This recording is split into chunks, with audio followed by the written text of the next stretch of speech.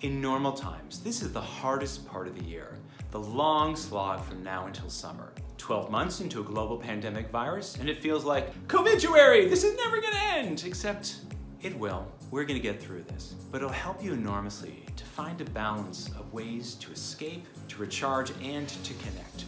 If you're like me, you spent the last 12 months trying to find ways to figuratively or physically escape the dreariness of lockdowns. It's the reason why Bridgerton is a runaway success and the people at Netflix are really, really rich. But escaping alone won't do it.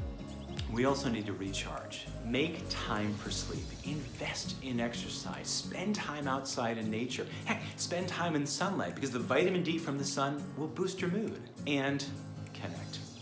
I know that as a high school student, it feels like they've taken away all the fun parts and left you with the dreary, including opportunities to be with your friends. And that's real, because the neuroscience shows that connecting both with people who matter to us and things that matter to us will help.